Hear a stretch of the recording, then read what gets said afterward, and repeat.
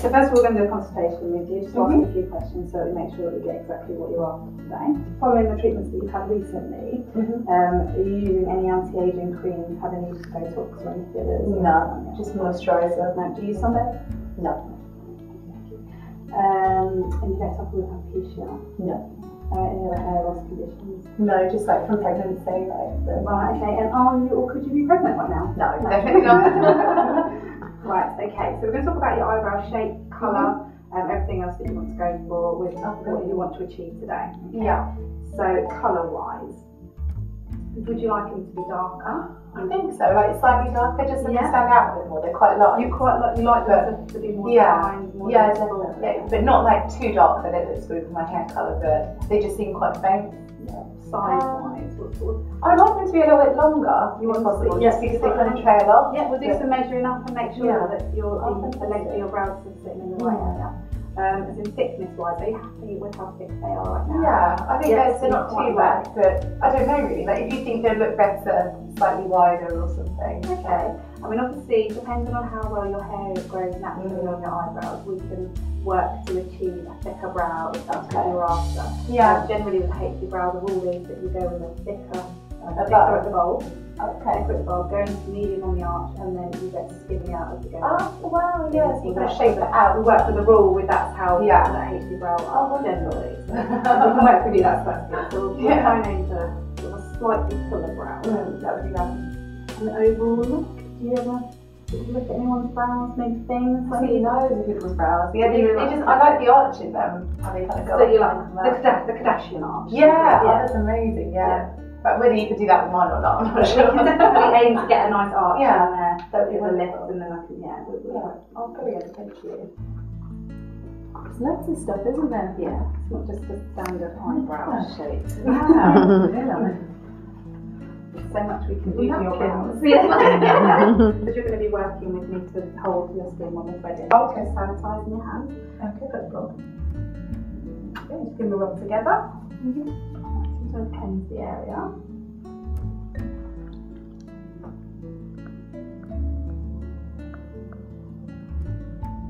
How long ago did you have your tattooing done on your brow? It was about a year now, just over. Was that a white one? Yeah. Can you work with brows that have been tattooed? You can, yeah, we can definitely, especially if maybe, we have actually had a couple of people say, can I HD their brows on? And then tattoo it? Yeah, and tattoo it exactly as they, That's a good idea, isn't it? So, yeah, mixing up the tint. It's slightly different from how we would do like a normal eyebrow shaping tint. It's quite sort of tidy with an eyebrow shaping tint. We sort of put the tint on and clean up the area around it. But with this, you're literally covering the whole area. So we're trying to grip hold of as many of those little sort of very fine, the little fine hairs that surround your eyebrows. It helps to achieve sort of a thicker, fuller look. And it won't tint your skin, like only the hair. It will take to your hair, but we have a product that actually takes off the skin as well. It comes with HD brows, so it's quite suited for HD brows.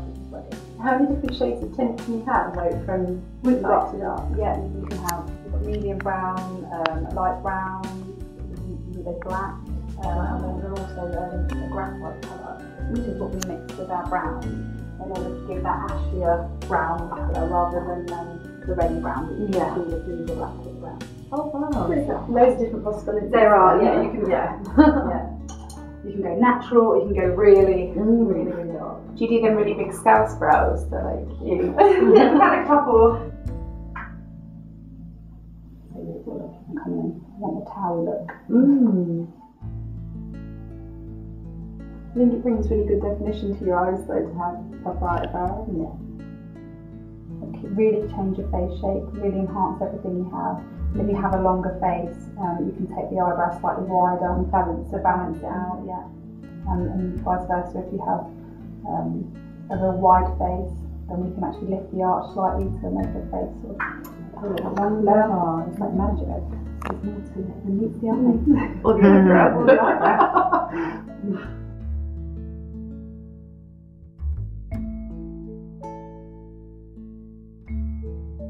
And how often would you have this done? I'd recommend at first that you have it done every 4 to 6 weeks. Most people have it done every 4, and because we are trying to achieve a look eventually, the desired look that the client is after, it's not something, I mean they will look lovely today, but we're basically showing you what you will be able to achieve Once they're once complete. once working together with a regrowth program.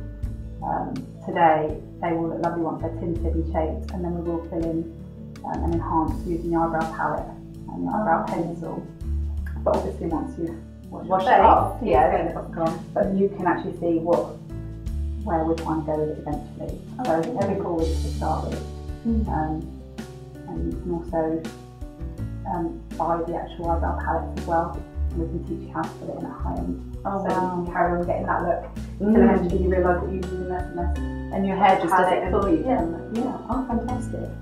I never know when you draw them on where to put them or how much to fill in, and I always get them wonky, so I have them tattooed. It's not easy to get them. People as well get really frustrated trying to get them to look exactly the same inside. And they can never be that way, can they?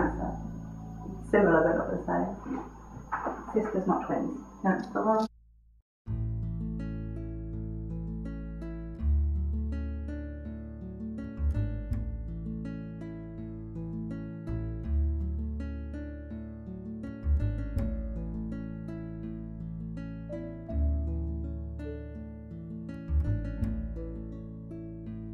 So now I'm just measuring out where we want to take the hair from. Okay, so we're just using the lines in order to get a perfect shape. And then I will wax outside of the line.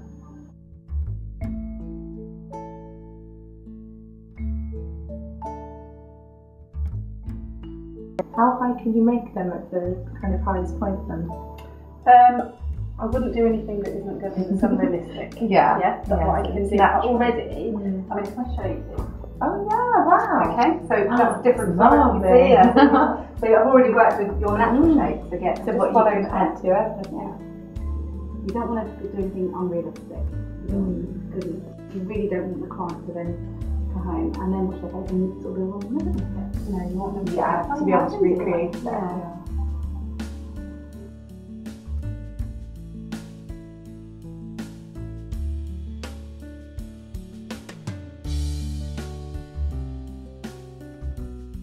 I just overfucked. I look like a chicken at Christmas or something. It was awful. I know, so it's only when you look at photos, isn't it? You think, what was I thinking? Seriously, I've got no brow. What did I do with it? So bad. Yeah, you usually make them too wide as well, and then too thin at the end. I remember plucking them when they started, like from mine did that. Yeah, it's not a good look. It's good to have 2 brows, but it's always helps. yeah, it's not good to make them look like they've had a really bad argument. Miles away from each other, yeah, completely.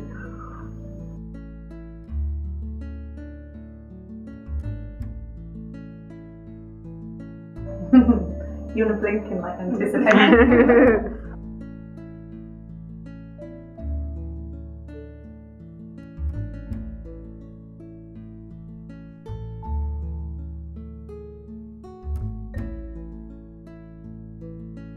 And there's something that you do with HD brows as well that people are always scared of. We actually wax them above. Oh yeah, that weird hair that just kind of goes off nowhere. Tidy it up. Gives them a much more defined look. Yeah. Some people are still sort of like, oh no, don't wax from above. But yeah, I was always told like you just pluck from below and leave the top bit, but it always ends up so messy if you leave it. Yeah. It's just the stigma attached to it is that if you start plucking too much from above, then you can lose the shape of the brow. Oh wow! So you lose your arm. So yeah, it's just knowing what's tidying it up and what's taking away. Messing around with the shape. Yeah.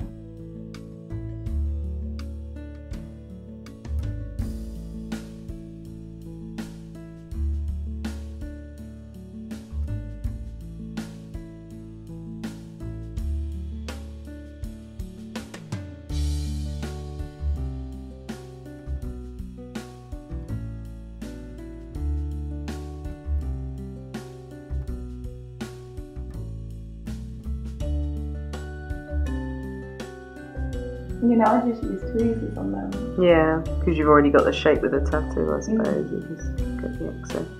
But then the thing with plucking, like if you miss a hair and it grows enough, you actually then think it was supposed to be there, and then you end up letting it grow, and it changes the shape of the brow. So you really got to kind of do it every day.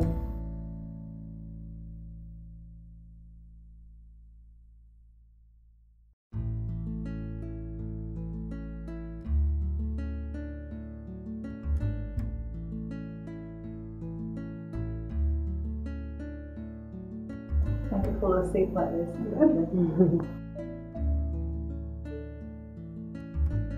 If you wax, sometimes it causes a little, what I call like a tide line. So you end up with a real smooth area. And your natural velvet hair, you can see where there's a line. So with the threading, what we do is we blend the line in the hair. So it's not so obvious. Yeah. There's not like a border around there of bare skin and fluffy hair.